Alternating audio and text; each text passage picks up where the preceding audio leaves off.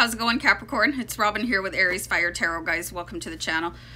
All right, so it's time for March 2021 mid-month tarot card readings, and I always use the same deck, which is the Starman tarot card deck that I'm shuffling now, and I'm going to use the Starguide spread, and this is it was in the companion book for the deck, so I love the combination. It's intended to be used together, so anyway, I love doing this for the mid-month, and it seems to be pretty popular with you guys, but you can let me know down below in the comments or just say hi.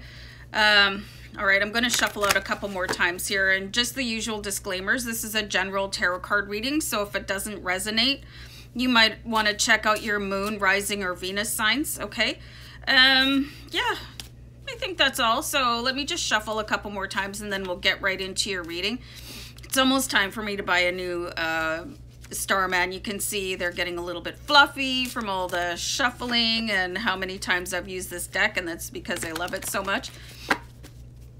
All right, so we're going to look at the present situation, and this is going to be the energy available to the sign of Capricorn at the time that I do the reading. And just as I was saying that, I saw angel number 111 pop across the screen here, so I mean, that's a really good start. And this is a very interesting thing that I cut the same card for you for the same energy for Sagittarius, the Seven of Pentacles. But I mean, this is really related to being able to grow your garden now so that you can have fabulous results in the future. Okay, so I'm just going to clarify out that card there. It's kind of not giving me any messages, and that happens sometimes to tarot card readers. The card just sits there and goes, and, you know, so let me just clarify that.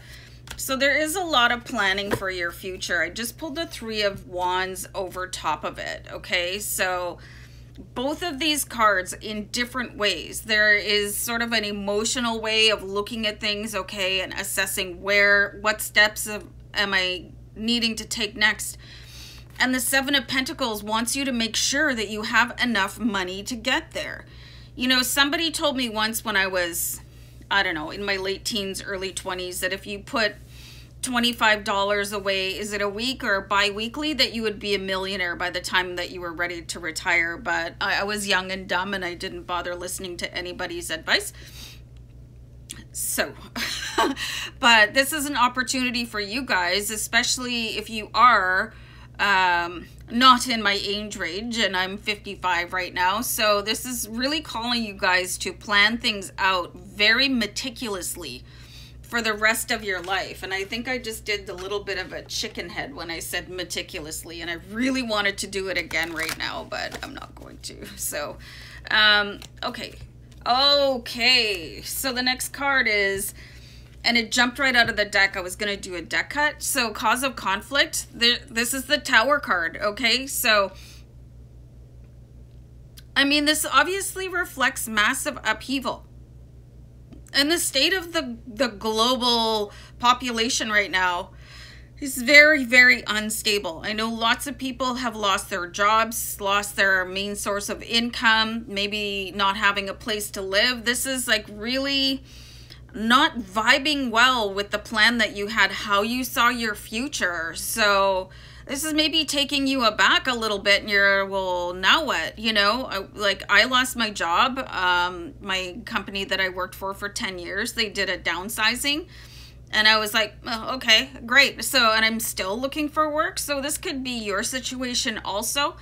The Tower card comes in to really just blow your life apart. And this is not some calm, soft, subdued Tower card like we see in the good tarot deck. This is something that really, like, really ignited, you know, and life is not the same as it was before. So your plans probably need to change a little bit. You're going to have to be a little bit more adaptable and adjust your plan, which is not always super easy when things are going really great and you're in that groove. You know, and you think, well, I'm really got this is going to really work for me, you know? But then the Tower, like, your spirit guides are like, oh, by the way, we just have a little lesson for you guys. And then they launch a grenade into your life, and you're like, great, thanks a lot, you know? But the purpose of this spread is to help you guys. The next card is going to look at the changes needed in order to face your challenges. Okay, so this is a super cool card, and here's David Bowie, you know, and he is the Starman. Remember, this deck is called the Starman. So the Starman replaces the Magician in a standard tarot card deck. And this is instead of, like, I just get reminded of that phrase, instead of saying, why me, try me, okay? So look at the stance here, and it's like, what else you got? I can handle this. I was born to handle this. I was born to make magic out of, you know, nothing.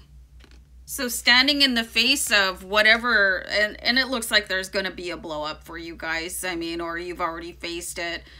But this reading could be reminding you to stand up and take it all and draw energy from this instead of feeling defeated, you know, because you have to remember what you're projecting out into the universe is what is going to be drawn back into you. So, okay, you had a little fireworks in your life, but you're going to be fine.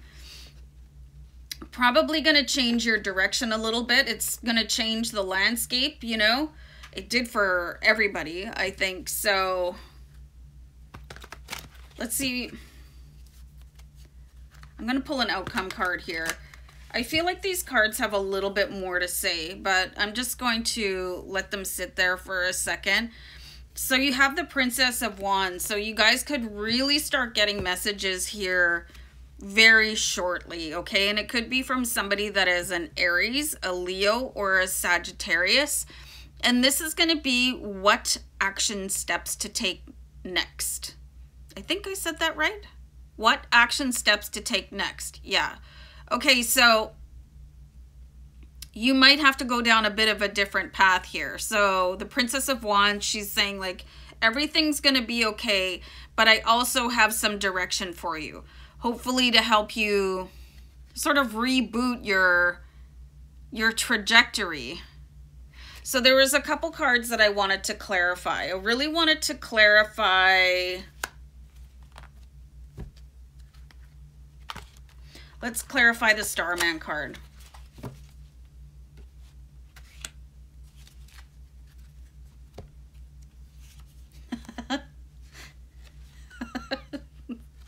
Okay, so we pulled the Ten of Wands here. So you guys may have a particularly challenging journey right now, and I don't mean to laugh. I mean, obviously everybody's having a tough time. I'm having a tough time, you know, so I do these readings with love and, you know, light, but I do have a sense of humor. So you can see in the Ten of Wands that this journey has just become a little bit too heavy.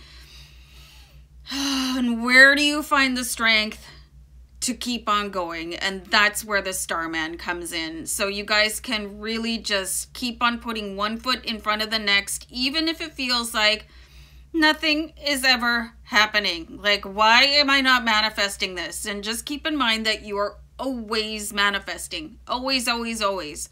The key ingredient to alchemy, to manifestation, is time. Okay, so you guys have to give yourself that time. So you have to kind of make a decision which way you'd like to carry yourself. You want to get up in the morning and be the Ten of Wands? All right. But that's the kind of day that you're going to have. You want to get up and be a freaking rock star like the Starman? Yeah. That obviously the choice is the Starman, okay? There's no ifs, ands, or buts about it.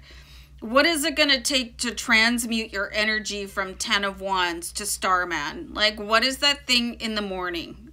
You know, you might want to start listening to affirmations first thing in the morning instead of dropping an F-bomb when the alarm goes off, or when the alarm doesn't go off, or you just eventually wake up. It depends on your employment situation right now.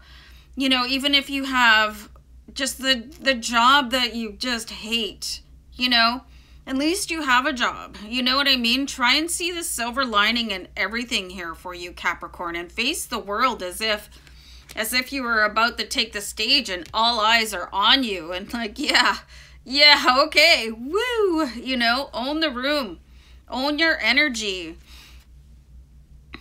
And then I pulled one more card for you guys because you do have the Emperor coming in. You do have some help coming in. It is on the horizon.